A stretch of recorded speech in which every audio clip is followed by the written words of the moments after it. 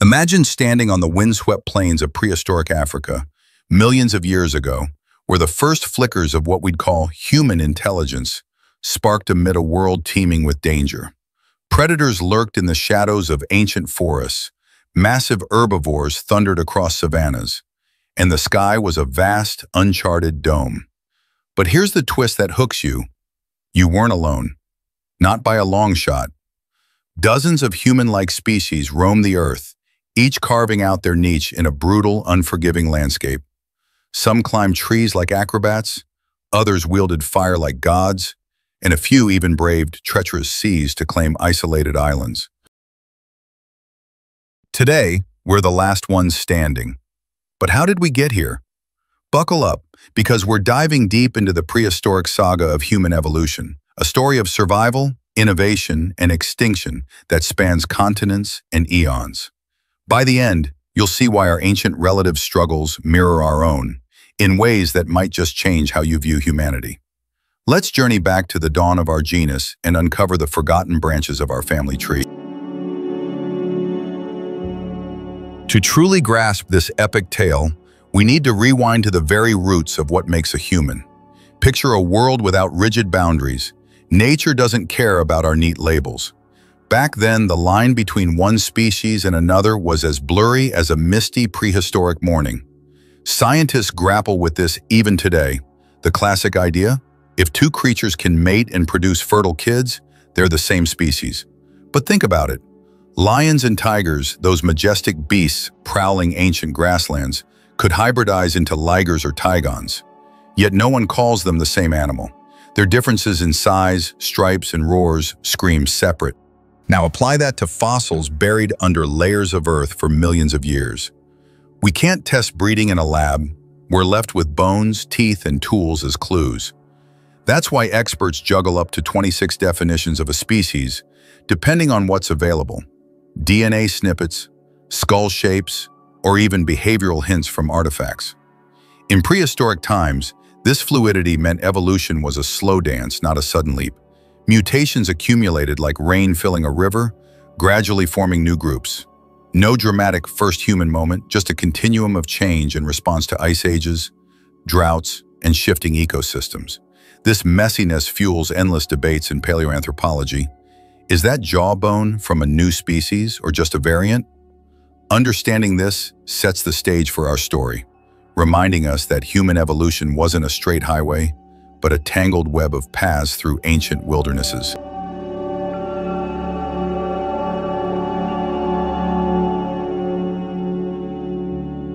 Our journey begins in the cradle of humanity, East Africa, around 2.8 million years ago.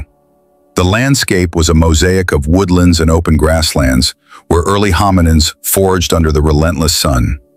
The oldest hint of our genus Homo is a humble jawbone, blending traits from ape-like Australopithecines and something more, us. But the star of this era is Homo habilis, emerging around 2.5 million years ago. These handy humans were pint-sized pioneers, standing about as tall as a modern child, with brains 40% larger than their predecessors, around 600–700 cubic centimeters, enough to spark ingenuity. Imagine them huddled around riverbanks, chipping stones into Oldowan tools, crude choppers for slicing meat from scavenged carcasses, or cracking nuts from thorny trees. This wasn't just survival, it was the dawn of technology in a world ruled by fangs and claws. They walked upright but scampered into branches when saber-toothed cats prowled, blending bipedalism with arboreal agility. My take? Homo habilis represents the ultimate underdog story. Small, vulnerable, yet clever enough to outwit bigger threats. Their tools weren't fancy, but they symbolized a shift, from reacting to the environment to shaping it. Analysts argue they might be the rootstock for all later humans, persisting until about 1.5 million years ago, even as descendants evolved. In a prehistoric setting, their legacy whispers through the rustling leaves. Innovation starts small. Around the same time, another contender enters the scene, Homo rudolfensis, striding across the same African terrains. Larger than habilis, with brains up to 750 cubic centimeters and a more robust build, they might have descended from a shared ancestor or even been a variant. But here's where analysis gets juicy. Their archaic features, like a flatter face, suggest they were an evolutionary side quest, not the main path. Picture them competing for resources in lush rift valleys, perhaps clashing over prime foraging spots. They didn't leave behind groundbreaking tools, but their size hints at a life less tree-bound, more grounded in open pursuits. In my view, Rudolfensis embodies nature's experimentation. Not every branch thrives, but each teaches us about adaptability in volatile climates. They faded early, but their presence underscores the diversity buzzing in prehistoric Africa, where multiple hominins shared the stage like actors in a grand, unscripted drama. Fast forward to 2 million years ago, and the plot thickens with Homo ergaster, the true trailblazer. Towering like modern humans, they roamed vast savannas from Africa outward, their long legs built for endurance trekking. Brains averaged 850 cubic centimeters, fueling the Acheulean Revolution. Hand axes shaped with precision, flaking off layers to create teardrop tools for butchering megafauna, like early elephants. Envision ergaster bands migrating along river corridors, napping stones by firelight. Wait, fire? Not yet controlled, but their tools sliced deeper, lasted longer. Often lumped with Homo erectus as a subspecies, ergaster was the African vanguard, birthing lineages that conquered the world. Personally, I see them as the engineers of prehistory. Their innovations weren't just about survival, but efficiency, allowing more time for social bonds. In a world of seasonal floods and famines, this edge meant thriving where others faltered.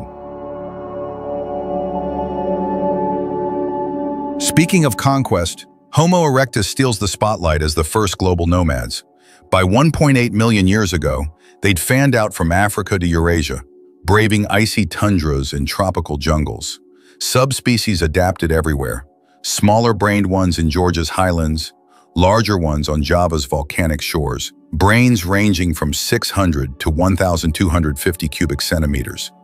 They mastered fire around 1 million years ago, huddling in caves to cook meat, ward off predators, and forge communities. Spears for hunting, clothing from hides, even primitive art etched on shells. These were Renaissance humans of the Stone Age. Crossing seas to islands? That's audacious, implying rafts or swimming in choppy waters. My analysis, Erectus's success lay in versatility. Isolated populations diverged, mirroring how modern cultures adapt, but in prehistoric isolation. They endured for over 1 million years, ancestors to nearly all later species, proving that exploration was key in a fragmented world. But not all paths led forward. Enter Homo antecessor, haunting Western Europe's forests 1.2 million years ago. With a mix of primitive and advanced traits, brains around 1,000 cubic centimeters, they wielded simple tools in woodland hunts. Yet, they're seen as a dead end, vanishing by 800,000 years ago. Think of them as a cautionary tale. Even promising lineages could fizzle in Europe's harsher climates. Their story adds depth to the narrative, showing evolution's ruthlessness. The Middle Pleistocene, from 800,000 to 300,000 years ago, was the muddle in the middle, a chaotic interlude of overlapping species amid ice ages.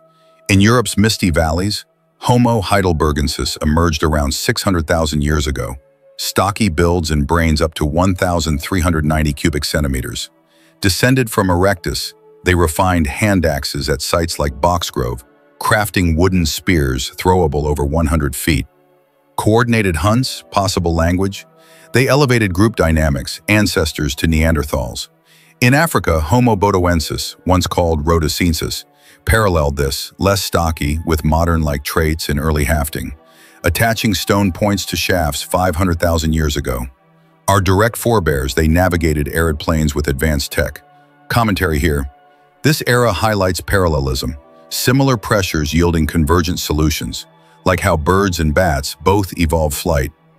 Prehistoric humans weren't isolated, they were part of a global experiment in intelligence.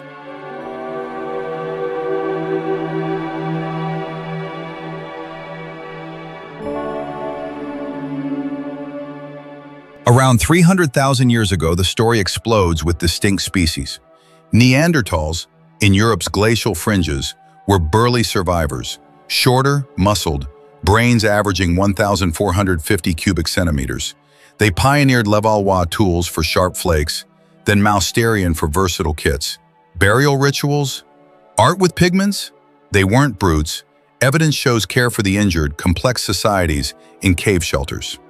My insight? Neanderthals challenged stereotypes. Their tech rivaled ours until late, suggesting cultural exchange where ranges overlapped. Meanwhile, in Africa's sun-baked expanses, Homo sapiens arose from Bodoensis stock.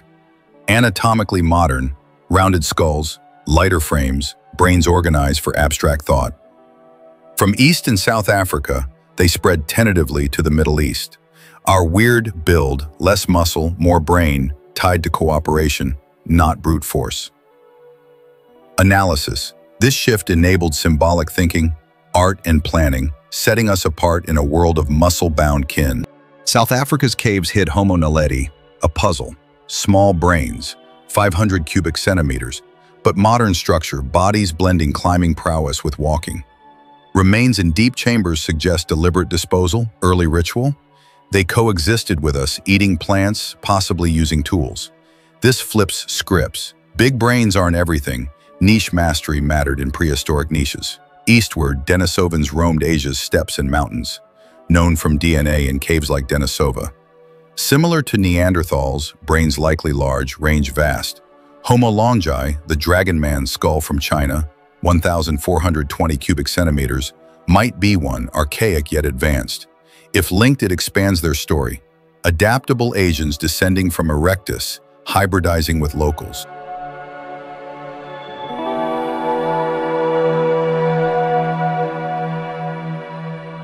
On isolated islands, wonders unfolded. Homo floresiensis, the hobbits of Flores, dwarfed to meter-tall via insular dwarfism. Scarce resources shrinking giants, enlarging small fry. Brains chimp-sized 380 cubic centimeters, yet they hunted mini elephants with tools, used fire. From Erectus migrants crossing seas 1 million years ago, they endured until 50,000 years ago. Parallel on Luzon, Homo luzonensis, small, tree-adapted, butchering rhinos with basic tools. Arriving 750,000 years ago, their fragmentary bones hint at convergent island evolution. These tales aren't abstract, let's ground them with real-life echoes. Consider the Schöningen spears from Germany, 300,000 years old. Heidelbergensis hunters thrust them into horses, coordinating like modern teams. Or the Rising Star Cave in South Africa, where Naledi bones piled up. Imagine a prehistoric funeral procession, torchlit, mourning kin in echoing darkness. In Indonesia, Floresiensis's Liangbua Cave holds butchered stegodon bones, evoking communal feasts under starry skies. These vignettes make prehistory vivid. Our ancestors faced loss, triumph, and community, much like a family surviving a modern disaster, bonding through shared hardship. Other whispers of species, like Cyprinensis, likely Heidelbergensis, or red deer cave folk, possibly hybrid sapiens, remind us Asia's untapped fossils could rewrite counts.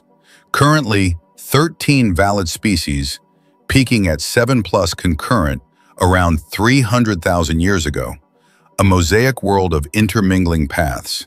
The takeaway?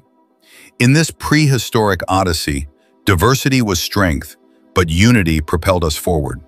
Our ancestors' innovations, from habilis' first tools to sapiens' symbolic minds, teach resilience amid change. Today, as the sole survivors, let's honor that legacy, embrace curiosity, cooperate across divides, and remember, we're all echoes of those ancient wanderers. What branch of this tree fascinates you most?